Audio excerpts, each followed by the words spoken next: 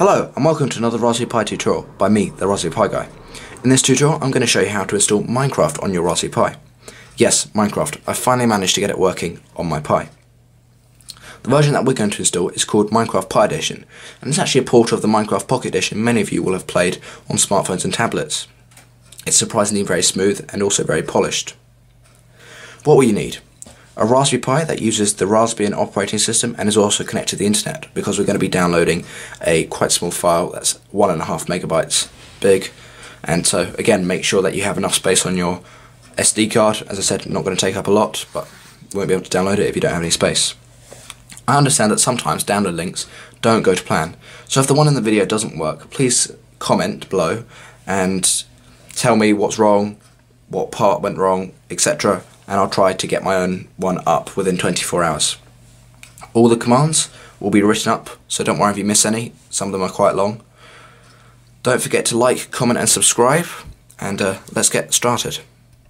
Turn on your Raspberry Pi and double click on the LX terminal icon, and this is the first line of text we're going to need to input.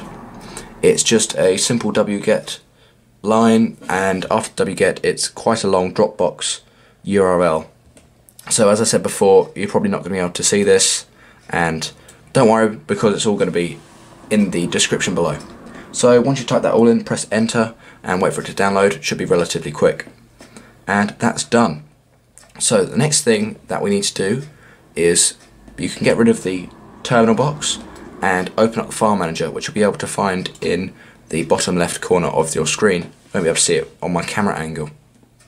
And find where you've downloaded your file. So I can see mine's here, Minecraft Pi 0.1 tar.gz, and so this is zipped, so we're going to need to extract it. So right click and click on X archiver here.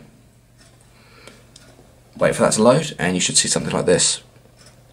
Now once that's on there, highlight that and then highlight it just by clicking, and then right click and click extract and pick the destination where you want to extract it to. I'm just going to extract mine to the desktop. And then click all files, extract. So once that's finished, then you're going to have a file wherever you saved it to called MCPi on your desktop or wherever you've extracted it to. So you can close all these boxes now. As you can see, here is my folder with all my extracted contents in. So double click on that and you'll get this. Just check that everything's here, but after that we're going to need to close this and open up the terminal again. So here's my terminal, and what we're going to need to do is change directory to wherever you've saved your MCPi folder. So mine's in the desktop, so I've got change directory to desktop and then change directory to MCPi, which is what it's called, and then do an ls. You'll see that there's a executable file in there called Minecraft Pi, and that's how we're going to actually launch the game. So go ahead and put in this command. That's just a ./Minecraft Pi and press enter. You'll then see a box appear. I'll just try to move it so you can see it, like this, with Minecraft in it. And create a world and wait for it to build terrain, and Minecraft is now working on your Raspberry Pi. So at the moment it's only in creative mode, and the controls, you'll be able to see those as well if you look at the README with the download, but you see all the biomes work, mining, etc. It's not as comprehensive as full Minecraft, but what more do you want? It's Minecraft working on the Raspberry Pi, and as I said, it's very smooth. Hold down E to get to your inventory, and you've got lots of different items in there.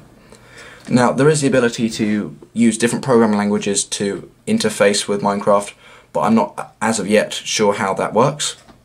So I will update you if I learn any more. I hope you've enjoyed this tutorial. That's all for now. If you have any suggestions for any more videos that you want me to do, or you just need any help with anything Raspberry Pi related, then do email me at the raspberrypiguy@gmail.com. I hope you've enjoyed this tutorial. Please subscribe, as I say. You guys are what keep my videos coming. And that's all, folks. Bye.